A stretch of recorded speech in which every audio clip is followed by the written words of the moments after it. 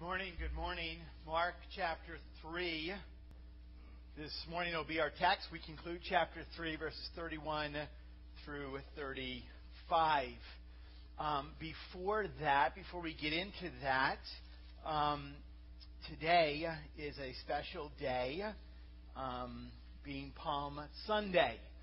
Today we, in a sense, commence Passion Week all the way through, a focus that we ultimately need to have on the Lord. Let me read to you the events that occurred on this day. Matthew chapter 21, it says in verse 8, most of the crowd spread their cloaks on the road, and others cut branches from the trees and spread them on the road. And the crowds that went before him and that followed him were shouting, Hosanna to the Son of David. Blessed is he who comes in the name of the Lord. Hosanna in the highest. And it is with that focus that we draw your attention to the word this morning. This week, just move slowly through the course of this week as we focus on the betrayal, the arrest, the crucifixion on Friday.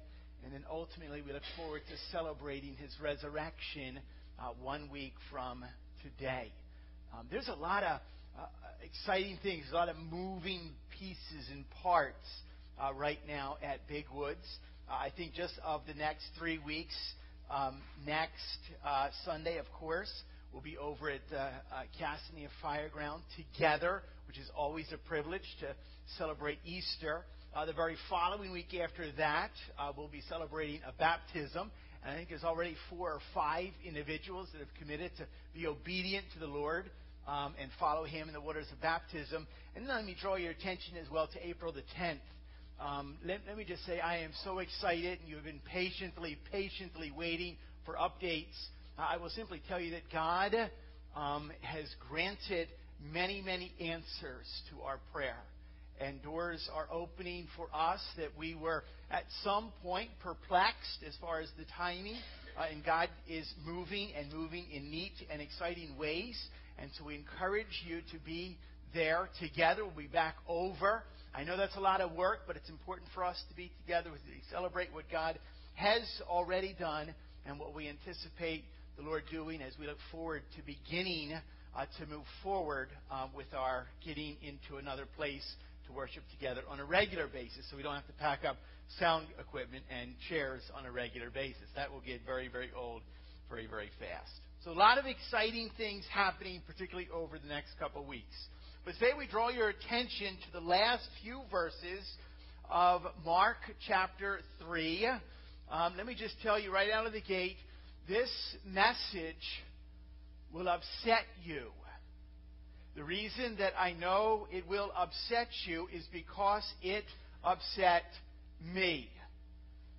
God's truth is piercing at times, but it is necessary and important, and we submit to the authority of the Word of God. Would you please bow your heads and pray with me as we get into our text from Mark chapter 3 this morning? Let's pray. Father, we come before you, and we submit to your authority and to your word, and we rejoice in the presence of your Spirit that is here even at this very moment. Father, I thank you for each person that's here. I thank you, Lord, for what you are doing in our midst as a local church. We rejoice, Lord, that as we move into this week, we pause on the significance of the events as we commemorate your death for us on the cross, the pain, the suffering, the agony, to free us and to rescue us, to redeem us, to give us hope, and ultimately, Lord, just to give us life. And Father, we look forward to next Sunday when we celebrate the resurrection. We have so much to be grateful for. Father, as we now pause and we allow your Holy Spirit to speak to us through your word, I would ask, Lord, that you would give listening and open hearts. Father, that we would always seek, Lord, to surrender to you and to be obedient to you as we look at the importance of this morning. Your will over ours. It's a constant battle. Father, in our flesh we lose every time, and so we allow your Spirit and we ask your Spirit to take reign and authority and rule. Father, we just thank you so much for the hope that exists in the Lord Jesus Christ. Please, Lord, guard my mind and my lips, my mouth from saying anything that would not ultimately bring glory to the name of Jesus Christ. We plead and we beg for your guidance now. We ask this in the strong name of our Savior, Lord Jesus Christ. Amen and amen. You and I are well aware that there is a major crisis that exists in our culture and our society today, and it is surrounded around the subject of family. A report from the U.S. Census Bureau indicates that 40% of all babies born in the United States at this point will be born to unmarried mothers. 40%, 4 out of 10 kids are born into a home where there's not a mother and a father together. What's interesting is not just the epidemic divorce rate that exists in our culture. It's actually the fact that people are choosing not to get married. As a matter of fact, if you look at most studies in urban settings, kids have never even attended a wedding before. They have no idea what a wedding is, what a ceremony, because nobody gets married any longer. We know that Satan loves to cause distraction and a focus off of God's design for a family. We want to examine how we handle this idea. There's a very interesting story that made the news just this past week of a Chicago White Sox baseball player, Adam LaRoche, who walked away from a $13 million contract because he wasn't allowed to bring his son with him. He wasn't allowed to be together as a family. And as he retired from baseball, there was a hashtag in his Twitter account that says, "Family First." Personally, I love the testimony of Adam LaRoche. He's a brother in the Lord's. But I also challenge the idea that it's really not just family first. It's actually bigger than that. It is, according to what we see in Scripture, it is to be God first and family second. Now, please understand that Adam LaRoche very clearly says everything that he has ever been blessed with is a result of God, and that he is a recipient of God's grace. And we understand that. I'm not trying to be critical in any stretch right there. We have this idea that we live with a mantra that says family first, family first. Yes, family is ultimately very, very important, but it's not family first. It's God first and family second. And we have a hard time with that because we think, wait a minute, but family is family. We do everything together. We eat together. We sleep together. We play together. We watch movies together. We do everything together as family. We travel together. We vacation together. We swim together. We play. We do all of these things. That's what families do. We study God's Word together. We pray and worship together. It's family. We do everything. Need I remind you what it says in Scripture in James chapter 1? Where's family come from? Who designed the family? Who blessed us with our families? Every good and perfect gift is from above and comes down from the Father. We can't miss that message. Remember, as we return to our text, as far as the setting, as far as what has taken place, just very, very briefly, by way of a review, the popularity of Jesus has continued to grow, as well as the criticism labeled against Jesus, or the opposition that he has faced. We saw last week that the Jewish leaders thought that he was just a bad man. He was a liar. He was actually possessed by Satan himself, which is wrong. We know that the criticism actually came from some of Jesus' own family, who thought that he was what?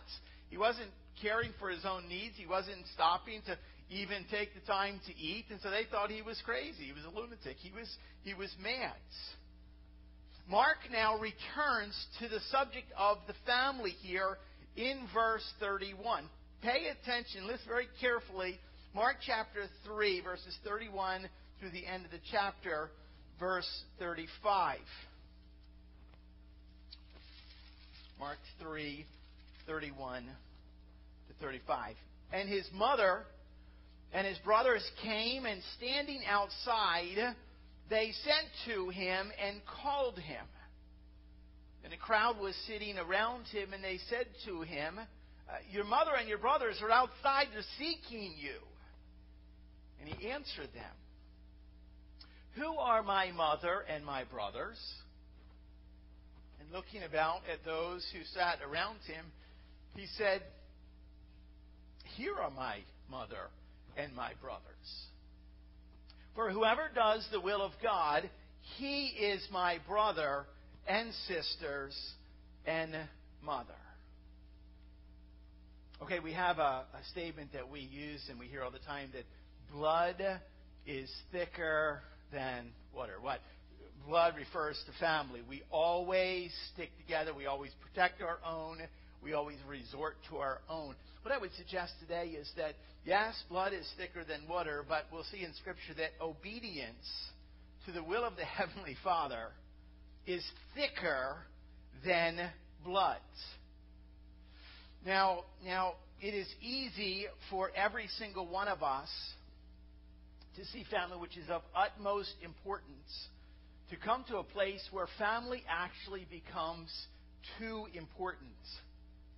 Family, which is of utmost importance, it's very, very easy for us to allow the pendulum to swing out of order, and it becomes too important. I can give testimony that there have been seasons in my life where I have really messed this order up. And so sadly, I speak from experience, where I have allowed what? Family to become too important, to become the focus of my existence, rather than God. I've also swung the pendulum, which we'll see at the end, that we can have God such a focus that we neglect the needs of our family. Ministry. And that's wrong too. So how do we hold on to this? How do we strike this? Family is important, but it can't become too important. And you're like, did I really hear that from the pulpit? Before you brand me a heretic, Scripture is explicitly clear for the life of a believer. If you claim to follow the Lord Jesus Christ with everything, that means that nothing, no one is to replace the Lord as the ultimate center of your life. Not even family. It is to be God and God alone. Hear me on this, and you can remember this. The Lord God is to hold the highest place, the place of preeminence, supremacy, and primacy in your life. You think about the very first commandment. Moses in thunder and lightning, received on Mount Sinai, etched in stone. Exodus chapter 20 and verse 3. You shall have nothing. There shall be no other gods before me. Now, it may not seem like much of a temptation to have a little tiny wooden idol or a stone-carved idol that you're bowing down. That may not be a temptation for you. But it may actually be a temptation to say that, as I've heard this before, we're not able to worship today because we need to spend priority time together as a family. I've heard that, sadly, on too many occasions. Jesus Christ Himself taught, reaffirming the first commandment in Matthew chapter 22 and Mark chapter 12. You shall love the Lord your God with what? With all of your heart, not a portion of it. All of your soul, all of your mind, and all of your strength. You see, it's very, very easy for us to put anything and everything in a position that replaces the affection that is to be in our heart first and formally to the Lord. Anything can become a distraction that, in a sense, thwarts our fellowship and our relationship with our Heavenly Father. The reformer John Calvin famously defined a human heart as an idol factory. Listen to this, and I quote, man's nature, so to speak, is a perpetual factory of idols.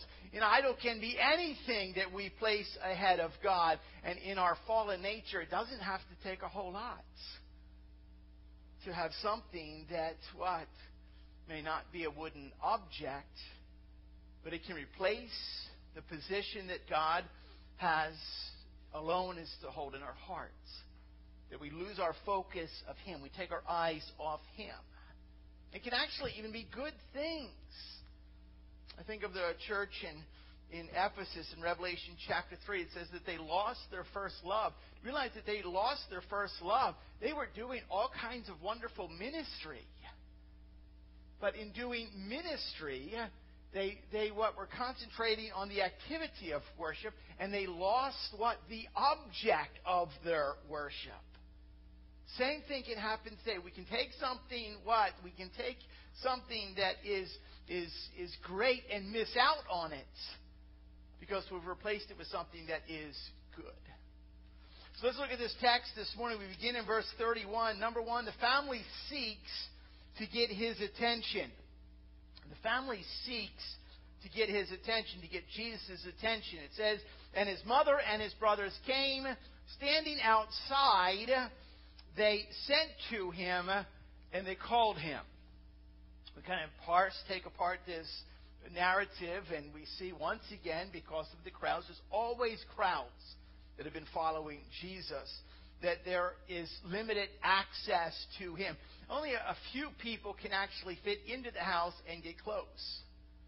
Jesus apparently is inside the house teaching, and he gets word. Someone calls in that Jesus, your mom is waiting outside, and she would like to see you. It seems like a normal request, doesn't it? I think it's quite telling to kind of wonder why they're outside in the first place. Did they arrive late and lose their seat? Did they perhaps, in a sense, want to stay on the outside? Whatever reason, we know that Mary at this particular time believes. We see from the Song of Mary, she knows exactly who her son is. But the brothers at this particular point apparently do not believe. Perhaps if they would have shown more interest, they would have listened, they understood who he was. But as family, what happens oftentimes, we need you, and there is an urgent responsibility that often goes alongside with family that can quickly control the situation. Let's bring a sense of order here. You're working too much. You're too far from us. You need to be brought closer. It says in verse 32, a crowd was sitting around him, and they in a sense communicated or just passed on, transferred the message. Your mom's outside seeking you, looking for you. And it becomes very, very clear as to with all opportunities, Jesus sees a teaching moment. There's a situation that, in a sense, is being unfurled before him, that there is a lesson here that can be learned. Whenever we see one of those moments developing, it's always kind of like leaned in, like, well, what's Jesus going to say? What's he going to do right here? I mean, after all, this is family. Family has immediate access, correct? We are all about family. We're all about family, but not at the expense of what? Losing our relationship or our fellowship with our Heavenly Father. I think as important as it is for me to be a family man, a godly husband, as important as it is for me to be a Spirit-led father, I cannot do any of those things if I am not in right relationship and fellowship with my own Heavenly Father. I think of an amazing ministry that has been a huge blessing in my life. Focus on the family. For many, many years, I've offered resources on how we, in a sense, hold the family together. The problem is that I think that rather than focusing on the family, we actually become obsessed with the family. And there's a dangerous mantra that exists in our world and even in our churches that family is everything. People, I know it's upsetting, but no, they're not. Your family can't redeem you. Your family can't rescue you from your sin. Family is not everything. Christ is to be everything. Family comes second. Hard to say that. Upsetting. I understand, but it's truth. Back to the narrative, we see that Jesus is being called out. And perhaps, I don't know, maybe people were already kind of clear away, beginning to like move aside, to let Jesus go out or to let his mom and his brothers come in. But oddly enough, from what we see here, no one moves. No one does anything. It's kind of quiet. And again, there's this awkward moment, a heavy moment. It's a pregnant moment. Something's going to happen. It's a teaching moment. Secondly, the Lord speaks about who gets his devotion. Number one, we saw the family seeks to get his attention. Number two, the Lord speaks about who gets his devotion. There's no way to miss these words. At first, in all honesty, at a quick read, they just seem rude. Jesus, Son of God, God incarnate. They just seem wrong. Listen to that. Who are my mother and my brothers? Who's my family? Now, obviously, he's not saying, I don't know who my family is. On a human level, he knows exactly who his mother is.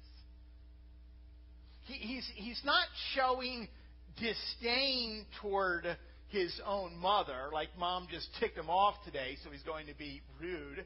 We know the position and the love. We know the relationship. John chapter 19, when Jesus is on the cross, and he cries out and calls out to John, what? Behold, your mother. He's concerned about his own mom. And he tells his mother, Mary, behold, your son. John will take care of you from this moment. So you kind of wonder, is it like a trick question? Who is my mother? Who are my brothers and sisters? Has he really lost it? Where's he going with this? Everyone's leaning in, they're listening, they're trying to learn. In a sense, what does it really mean to be like Jesus, to follow Jesus? We understand when Jesus makes the statement following, it says that he looks around, he looks about at those who sat around him, and he says, here. Those that are in the house, those that are closest, those that are leaning in, those that are listening, here are my brothers and my sisters. And he makes this statement in verse 34, whoever does the will of my Father is my brother and my sister and my mother. Whoever, in a sense, understands the priority, whoever is obedient to the order that has been established, he's making a point here, and in a sense, it matches every single thing that Jesus has already been teaching. It reemphasizes it. It puts an exclamation mark to what he has been telling everyone. Jesus is saying what? The relationship that matters first and foremost, before anything else, is the relationship of obedience to the will of my Father. Obedience to the Heavenly Father's will is most important. Now, what you'll see, little detail, and we don't have time to look exactly at everything. There's two brothers that are present. James, we know, who wrote the book of James. And also Judas, we refer to him as Jude, who wrote the book of Jude. What's interesting is that these brothers actually get the lesson that their older brother is trying to teach them. You see, James chapter 1, in verse 1, introduces the introduction. And he doesn't say, I'm a brother of Jesus. He doesn't start with that. How is it worded in James chapter 1 and verse 1? a servant of God and of the Lord Jesus Christ. He introduces himself as simply one who serves. The word is the same word that we use for slave or bondservant. In Jude chapter 1, another brother who writes, who's there outside. In Jude chapter 1 and verse 1, he introduces himself as a servant of the Lord Jesus Christ and a brother of James. Think about that. If your brother's Jesus, maybe you want to play that card a little bit. But Jude says, no, I'm just here to serve. I'm a slave too. Oh yeah, I'm a brother to James. We understand here that in this lesson, this moment, that these brothers, they got the lesson. They understand first and foremost what it means. It's about obedience to the will of the Father. Another reference we see in Matthew chapter 7, in the midst of the Sermon on the Mount, Jesus is teaching in verse 21. Listen to this. He says, not everyone who says to me, Lord, Lord, will enter the kingdom of heaven, but the one who does the will of my Father who is in heaven. Do you realize that there's an order of priority here, and it's evidence even of your own salvation? Think about it. God first, family second. You mess that up. You mix that up. You're more concerned about fulfilling the will of your family than you are fulfilling the will of your heavenly Father. And according to what it says you don't enter the kingdom of heaven. When we talk about the Lord being Lord, He is Lord of all, over all. The focus is on obedience to Him and Him alone.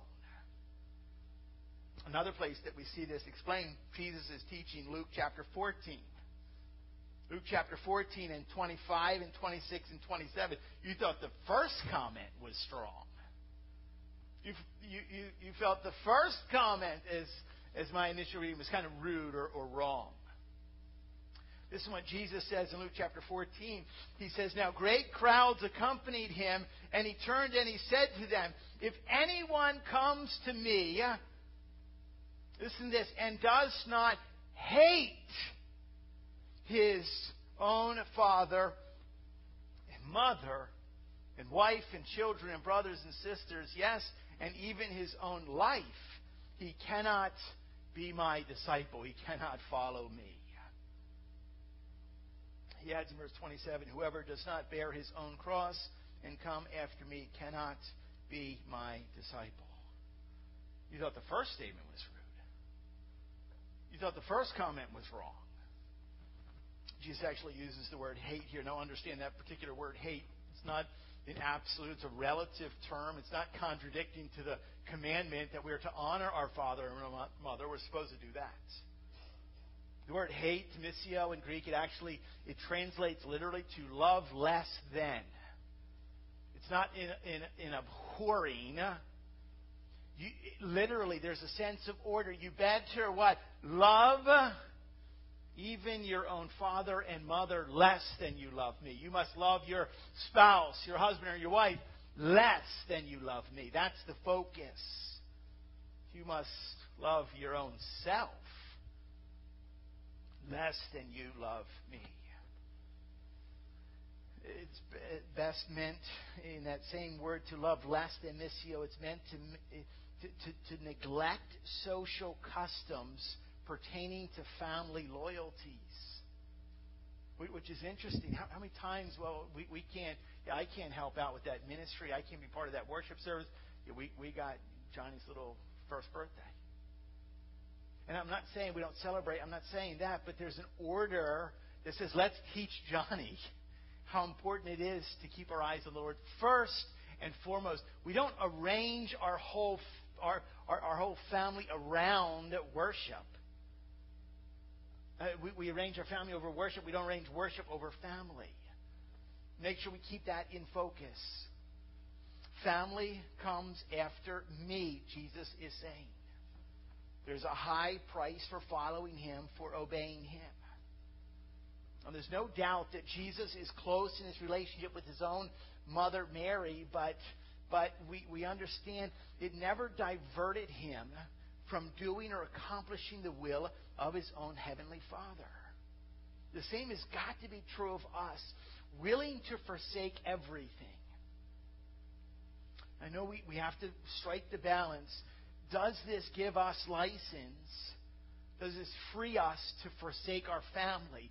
Absolutely not. If you come away with that, you've missed the whole point.